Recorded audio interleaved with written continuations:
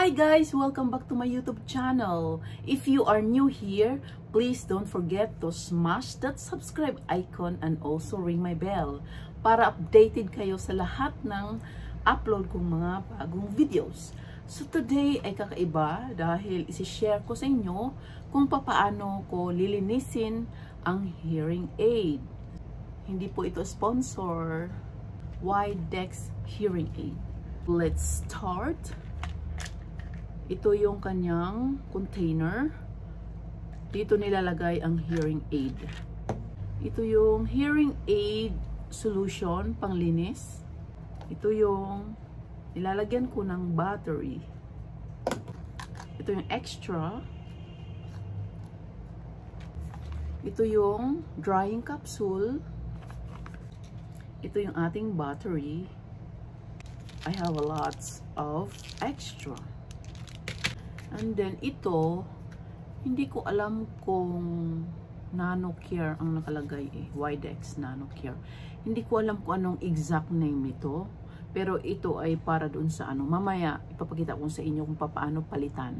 Okay? Ang pagpalit ng hearing aid battery is every week.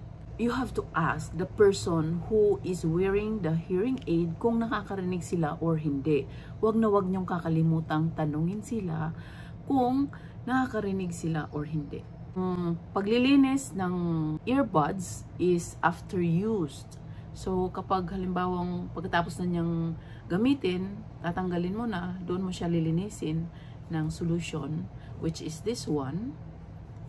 Iwa-wipe mo siya using tissue. Tapos, yung ano naman, ito naman, yung drying capsule, kapag nagkulay yellow na siya, doon mo siya papalitan. 2 weeks, bago siya mag-change ng color.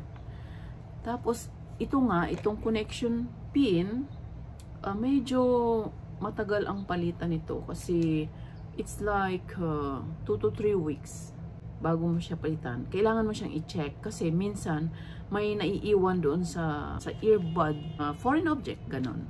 So, let's do it. Because I am going, today is a change battery day. So, ipapakita ko sa inyo kung paano ako mag-change ng battery. Ito yung ating container. Ito yung battery niya. Weekly talaga ako nagpapalit ng battery kasi hindi nga naririnig ni Lola. So, ito yung ating battery. Dalawa ang battery kasi. Ito yung ating container. Ito siya. May drying capsule inside. So, ito na yung ito na yung hearing aid mismo. You see. Left and right. Wala siyang nakalagay for left or for right. Ang tinatandaan ko lang is yung red dot. Ang red dot is for right. And then, yung isa is black. So, ang black is left. Ito yung pinapalitan dito, yung puti. Nakikita nyo? Yan. Yan, yung white na yan, kailangan palitan yan kasi may mga foreign object dyan sa loob. So, dahil maliit siya, hindi mo makikita kung may mga foreign objects. So, ito yung battery niya. Yung kanyang storage, battery storage, or I don't know what they call it. Basta battery, lagay ng battery. Yan yun. Kailangan na nating palitan siya. Paglilinisin mo siya, piece of tissue, then this one, just like this, spray, wipe mo lang siya, ganyan.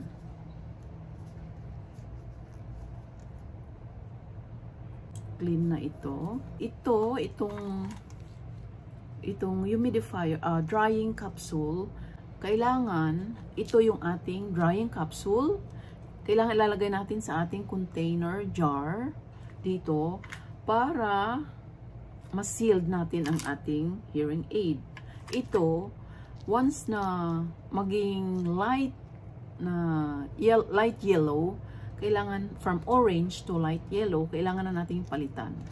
So, para hindi mag-moist ang ating hearing aid. So, ito yung use ng ating drying capsule.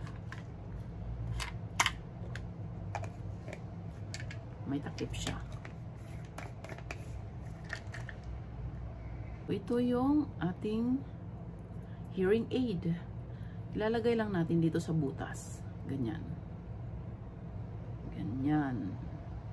Hindi, pagbaliktad, hindi naman siya kasya pagbaliktad. So, isang way lang talaga. Ganyan.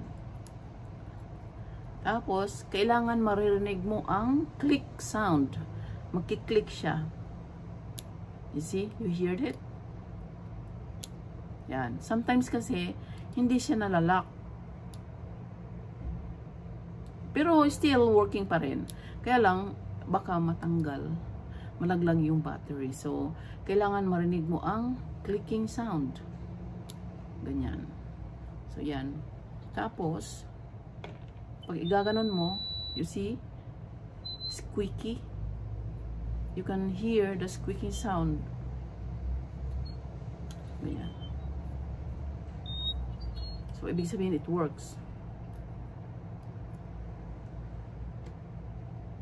Same din dito sa isa. Papalitan natin siya ng ito yun. Ito yung pangpalit ng hindi ko alam anong pangalan nito eh. Yan. Kung nakikita niyo yung may puti sa dulo. Yan. I hope that you see it. Yan. Nakikita niyo yan. Yan. Yan ang ito. Ito yan. So, kailangan tusukin mo siya dito. You have to do this. Kailangan mo siyang tusukin. Ganyan. Ano lang siya, i-diin mo lang siya. Tapos, so, ayan na, natatanggal. You see? Natanggal siya, di ba? So, yung bago, ito yon. So, ibalik mo lang siyang ganyan. Tapos, idiin mo lang siyang ganyan. So, andyan na siya. Make it sure na intact yung paglagay mo. Yan. Make it sure na intact siya. Okay? Yan. Yun. Okay, this is new.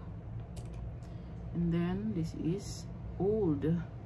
We get another one. Oh. Medyo masikip kasi ito eh. This is the old.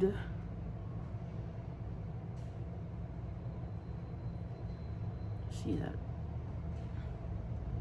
Then we are going to put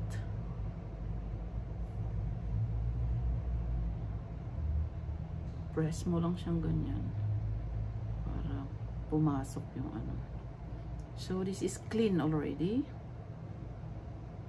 Yan. Clean na yan. Ito, throw away na natin to. Battery niya, papalitan din natin ng battery. Kasi luma na yung battery niya. So, ito na yung bago.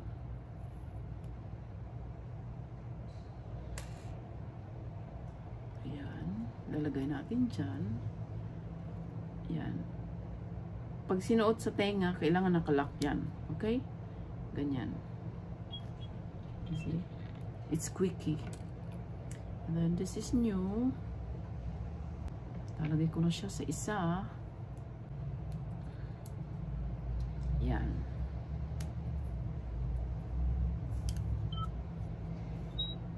You hear? You heard it? It's squeaking.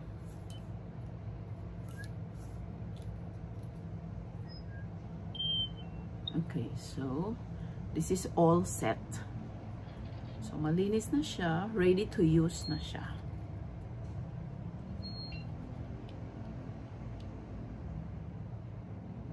So that's it for today, and thank you so very much for watching.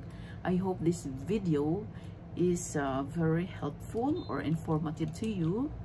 And thank you so very much. Don't forget to subscribe to my YouTube channel for more videos. Thank you. Bye. Keep safe and healthy. Mwah.